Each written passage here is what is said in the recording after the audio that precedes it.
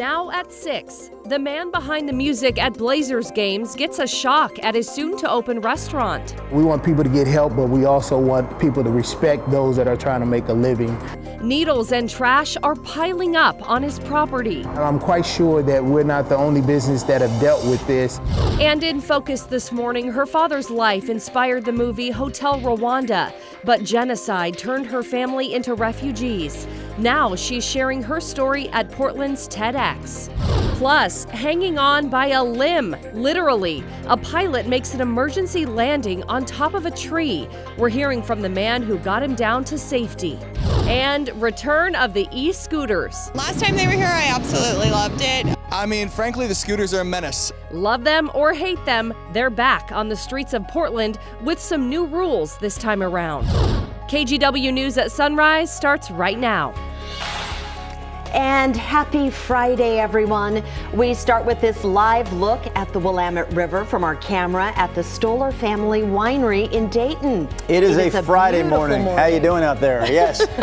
Okay, say something again. I'll talk right over it. Try it. Go ahead. Say something. Anything. Okay, fine. Good morning. Thank you for joining us on this Friday. We're having a real smooth show, as you can tell right from the stop. You know, there is a missing ingredient. Who's missing from the program? Well, there goes your answer. Rodney on the road this morning, Ashley. He is in Salem this morning for the Oregon Ag Fest. Hey, Rod, good morning. Save us. Oh, boy. I've never seen this. We are shearing a sheep. And look at this. It just comes off like a big blanket. Oh, my God. And we're going to find out more about this. I'm told if this particular sheep was not happy, she'd be kicking. So I guess she's getting ready for a warm summer, maybe. I don't know. All right, let's take a look at our weather this morning. We're down here live at the Oregon State Fairgrounds for the 32nd Oregon Agricultural Festival, and at the bus stop we go. Portland's been hanging out around 50 degrees this morning, so it's another nice mild start. And we're in the process of seeing what were overnight clouds start to move out in many areas. So we're going to be opening up a mostly sunny Friday. At the bus stop, 60 degrees at lunchtime. Be up into the mid-60s when the kids get out of school. I don't have enough hair for it to be a cool segment with me. I just think that's amazing. Again, more from the Oregon State Fairgrounds coming up in just a bit. Lacey? Yeah, thanks, Rod. Your Friday morning commute still looks pretty good. Our drive times over on the west side, about 15 minutes on Highway 26 inbound from Hillsborough to the Vista Ridge Tunnel. And 217 still looks good in both directions. You can see here on the map, we are seeing some slowing up in Vancouver, just some minor brake tapping, starting at about 4th Plain as you make your way down to the Interstate Bridge, but doing pretty well in North Portland, some minor slowing as you approach Columbia. Brenda? All right, thank you, Lacey. We begin with breaking news, and some streets in the city are shut down as officers look for a suspect who shot an officer with a BB gun. Christine Pitawanis just got to the scene for us this morning. Christine, what can you tell us? Good morning, Drew, Brenda. Yeah, right now we're near the corner of Southeast 187th Avenue and Stark in Gresham, and you can see flashing police lights, police here investigating. The scene is down Southeast 187th, and police aren't really letting us go any further because of general safety issues. Right now, people are being allowed to leave, but not really to go any further down Southeast 187th unless they live in the area. But take a look at some of the video we have from this morning. We don't have too many details at this point, but here's what we know. A Gresham police officer tells me it may have all started with a traffic stop, but it all ended with an officer shot in the arm with a BB gun. Apparently, he is just fine this morning. Investigators say they've located a possible suspect and zeroed in on that person's location, but haven't arrested him yet, and that is the safety issue in the area. Back out here live, detectives have been called out, and Gresham police are calling this an active investigation, but we'll continue to learn more information about this, and when we do learn those details, we'll pass them on to you. Back to you. Christine, thank you very much. This morning, the man accused of killing 2 men and injuring another on a MAX train about 2 years ago will be in court. Jeremy Christian's trial isn't set to start until June, but he's already been in court several times. Most recently, a judge denied his lawyer's request to move the trial out of Multnomah County. We are still waiting to learn what today's hearing is about. It does start at 9 a.m. We will have a reporter in the courtroom following all developments. Now to Southeast Portland, where a unique case of vandalism caught our our attention. One reason is because of who owns the restaurant, and the other is the wild surveillance video. Okay, let's start with this. You can see hypodermic needles scattered on the side deck of Culture Restaurant. This is at Southeast 24th and Hawthorne.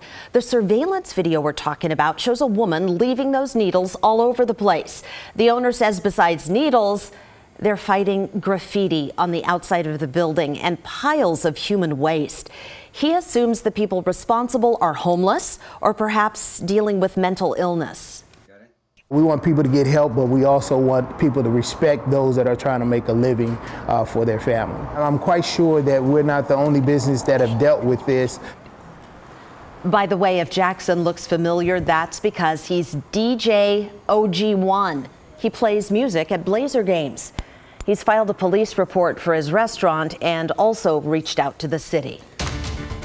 We have a few incredible pieces of video in our show this morning. This is definitely one of them. Check it out. That plane right there, the pilot crashed that plane. It's a 60-foot tree. Somehow the pilot was able to get out of that plane without a single injury. It all happened near McCall, Idaho. The pilot is 79 years old. Apparently he called 911 as soon as the crash happened, and a volunteer firefighter was able to climb the tree, use the safety harness, and pulled the man down from the tree. The firefighter says, yeah, he's rescued people before, animals before, but never a rescue like this. I've rescued drones out of trees, got cats out of trees, but I've never climbed a tree with a plane in it. Yeah, that was pretty incredible. Now, we don't know what caused the crash. The National Transportation Safety Board is investigating. Officials say they might have used a helicopter to remove the plane, or they may have to, that is, they may have to use a helicopter to get that plane out of that tree. That is crazy stuff. We are tracking more headlines in your morning rush now. A massive EF3 tornado has carved a 130-mile path across Texas and Louisiana, killing a woman and her son. They died when a tree fell on their home in northern Louisiana. Now, this storm was part of severe weather that killed 3 people in Texas on Wednesday. Nearly 300 students are under quarantine at the University of California, Los Angeles and Cal State University, LA, following a measles exposure. This scare, of course, comes as measles cases in the U.S. have hit a 25-year high. In Sri Lanka, the U.S. Embassy is warning Americans there to avoid places of worship this weekend. It, of course, comes in the wake of the Easter Sunday bombings. The country's prime minister saying would-be attackers are still on the loose. Authorities have lowered the death toll to 253, down from 359.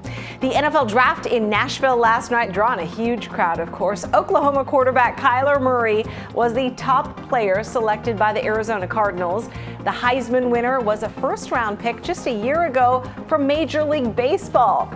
He is the first athlete to ever be picked in the first round for both leagues. What a choice, huh? And your final story, basketball legend John Havlicek has died. The Celtics Hall of Famer is an icon across the league and in Boston. He was suffering from Parkinson's prior to his death. Havlicek was 79. And that's your morning rush. Speaking of the NBA, ladies and gentlemen, we still don't know who the Blazers are going to play in round 2 of the playoffs. We do know this. San Antonio beat Denver last night, which means there will be a Game 7 in that series. So we'll wait some more. But while we wait for the Blazers' next opponent to be revealed, let's relive the memory of Damian Lillard's terrific shot, the 37-footer that put the Blazers into the second round of the playoffs. You know, my question this morning is this. What if you had the opportunity to announce that game-winning shot? What if you were the announcer on TV that last night? What's that, Nina Melhoff, I ask you? Maybe you want to answer the question? The question again, Nina, is this. What if you were the announcer for that game-winning shot? It's actually the question we asked in this week's edition of Drew and You. You look like you might be a Blazers fan. I could be wrong, but you look like you might be a Blazers fan. You strike me as a Blazers fan, am I right? I am a Blazers fan. Did you see live Dame's game-winning shot to end the Thunder season? Yes, I sure did. Who didn't? Yes, I did. You were at the game. Yep. You saw in person Damian Lillard hit the game winner. Yes, we did. We're going to look at the shot again right now. What was going through your mind when he drilled that 3?